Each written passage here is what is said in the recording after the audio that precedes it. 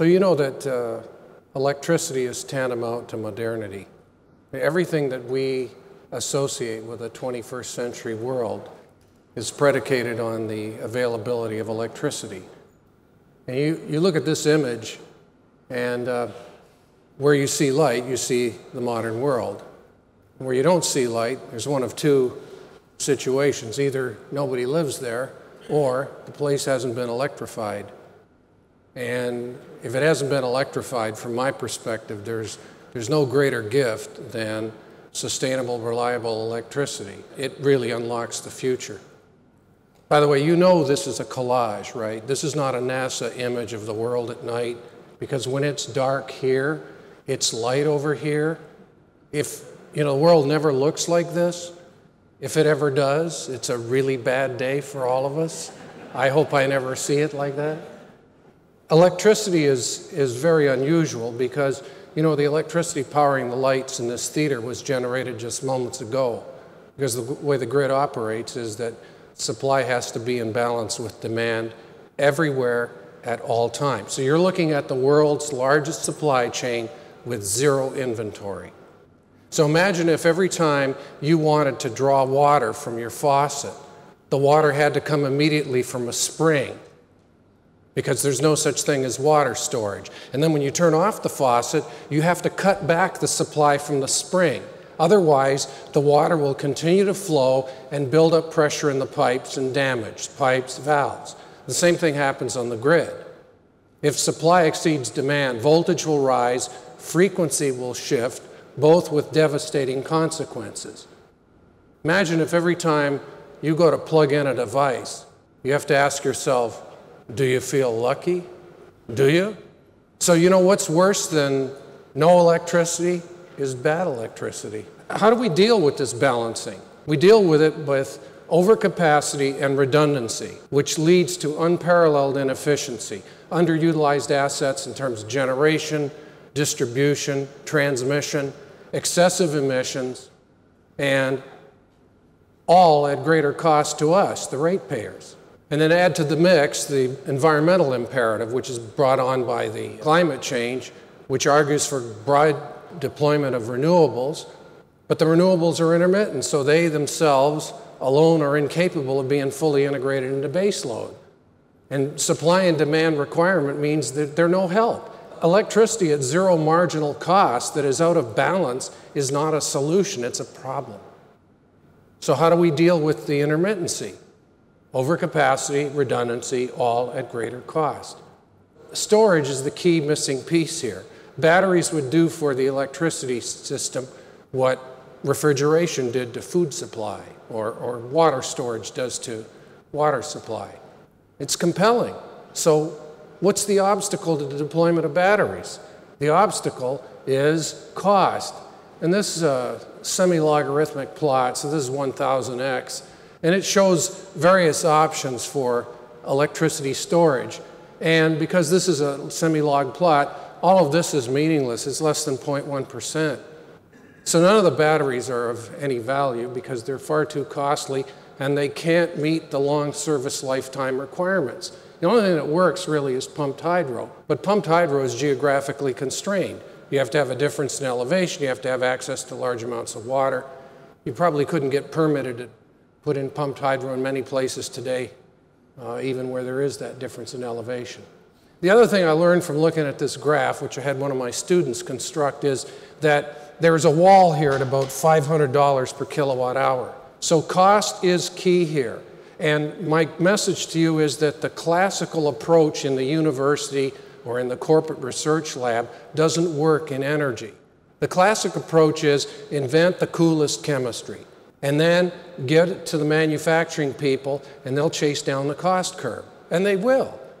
But look at lithium ion. It's 20 years old. It's still way too costly for this. In fact, it's even way too costly for automobiles. It's great for mobile devices, but it's not going to make it in these other markets. So if cost is the key, then cost has to be a factor in the discovery process.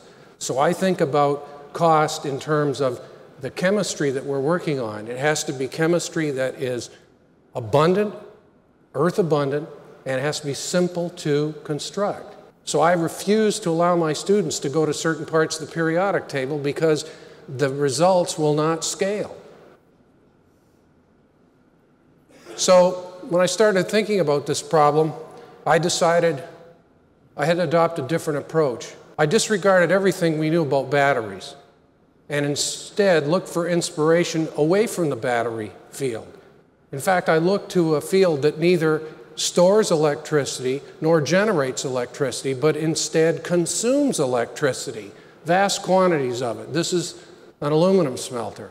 This is the cells here. It's about 30 meters across. It goes back maybe 1 or 2 kilometers, consumes vast quantities of electricity, and yet it produces metal from dirt for less than $1 a kilogram. So I knew that if I could teach this thing to not consume electricity, but to store it and then give it back at the end, I'd have something that's cheap.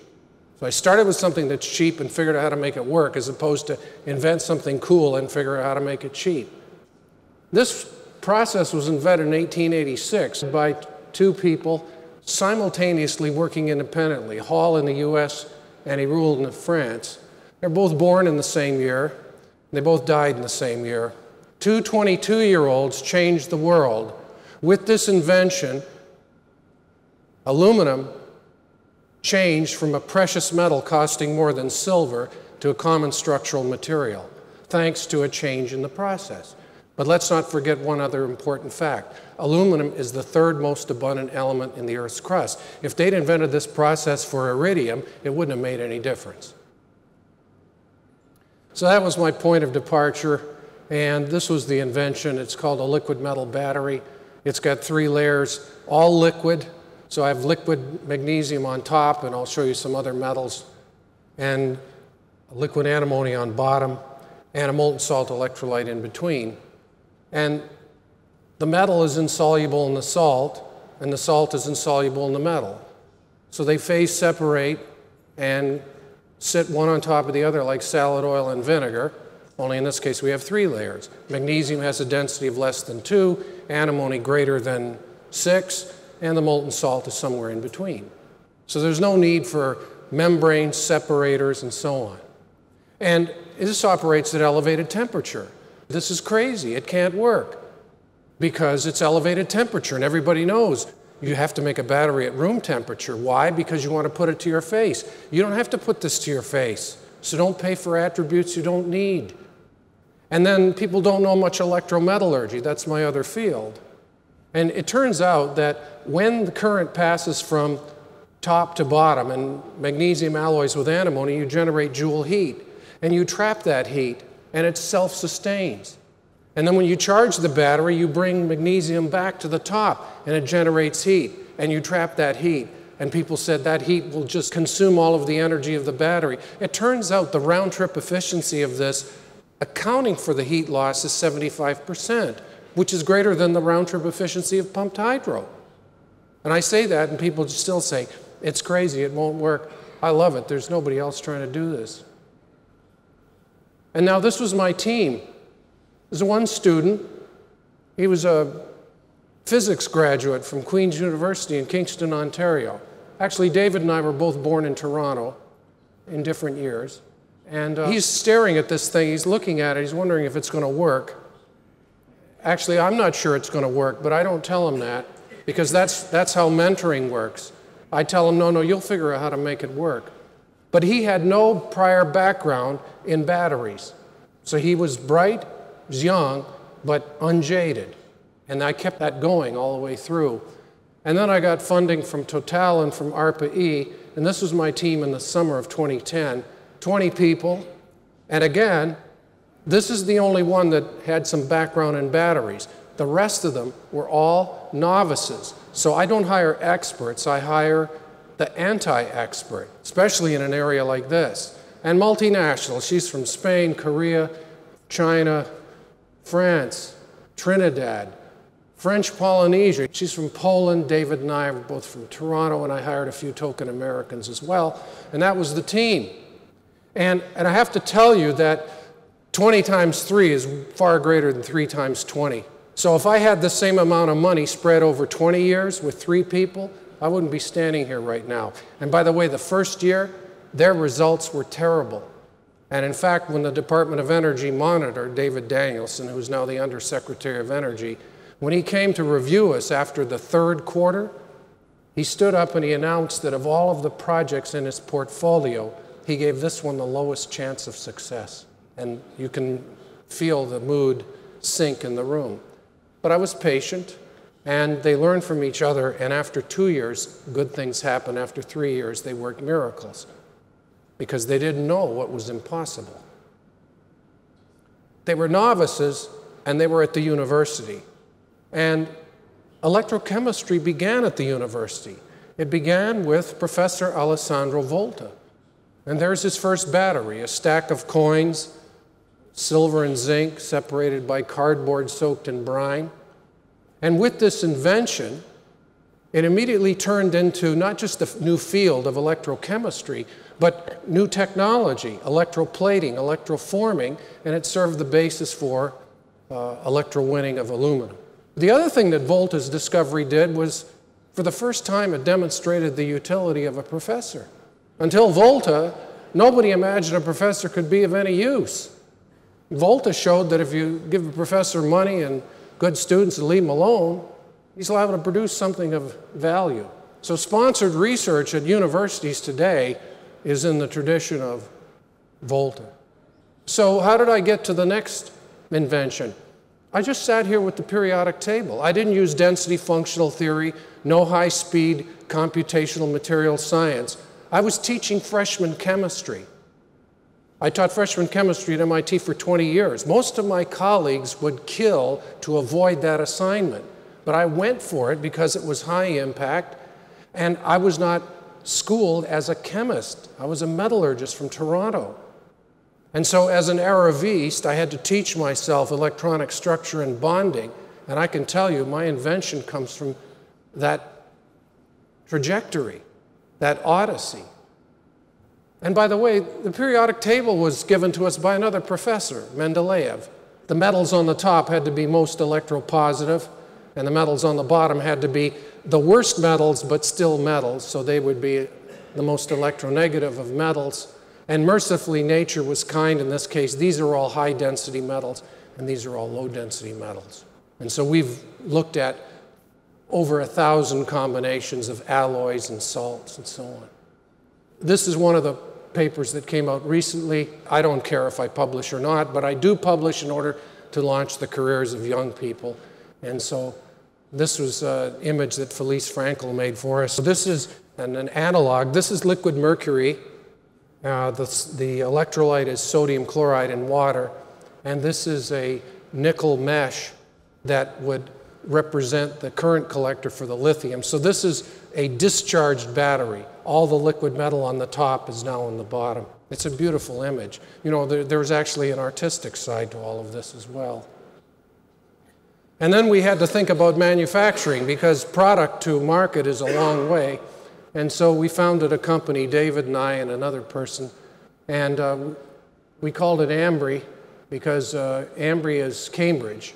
We invented this in the heart of Cambridge. And it's a 5-letter pronounceable name, and Ambry.com was still available. And here's the governor of Massachusetts at the time, and this is Phil Giudice, who's our CEO. And we invented all of the manufacturing capabilities for this.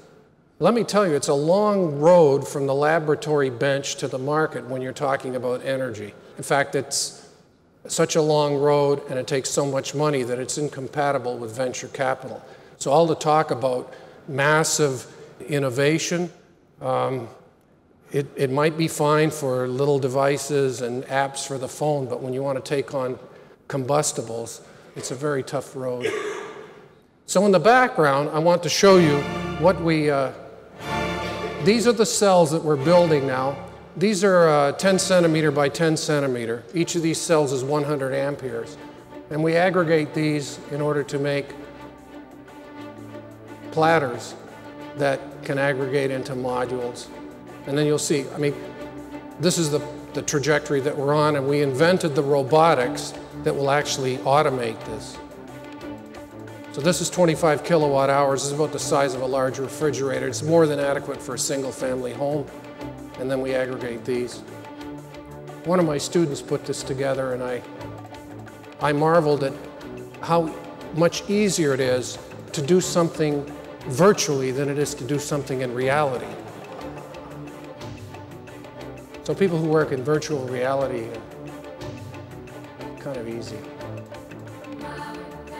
And by the way, power electronics, you know, battery management system, all of this, zero help from the industry. Siemens, General Electric, ABB, Schneider, no help, no help. So we hired our own people. We had to program all of this stuff ourselves. And this will give you a sense of what it's like. So these are the cells here, and I'll show you, this is the inside one of the operations. So we invented all the robots, and this is TIG welding and so on and so forth. It's primitive, but there's a chance it might succeed. So this would be the footprint of a 53-foot trailer. It's about 16 meters by about 2.5 meters. And this would be 1 megawatt hour.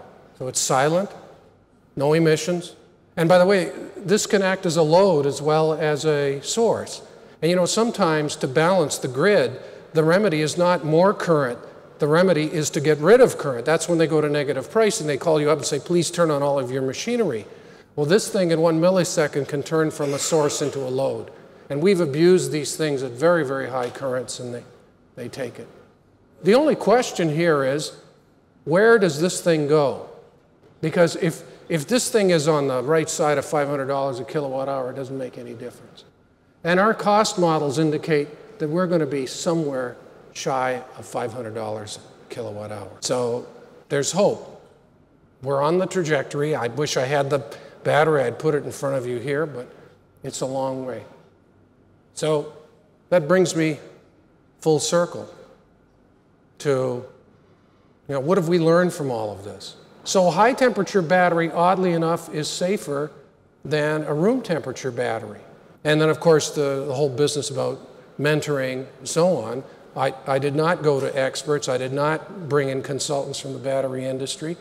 Instead, I brought in young people, bright young people.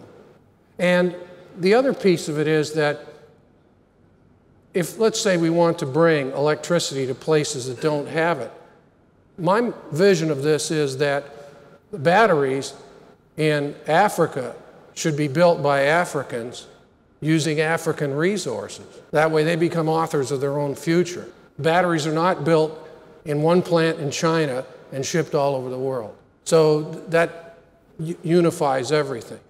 And actually there's this grand unification that I see, because the other half of my research is in electrolytic production of metals. So imagine if you have a sustainable source of electricity that electrolytically produces the metal that goes in the battery that then stores the sustainable form of electricity. You see, because, you know, ultimately, you know, it's all about electricity. And, you know, say 50 years from now, we will be off of carbon.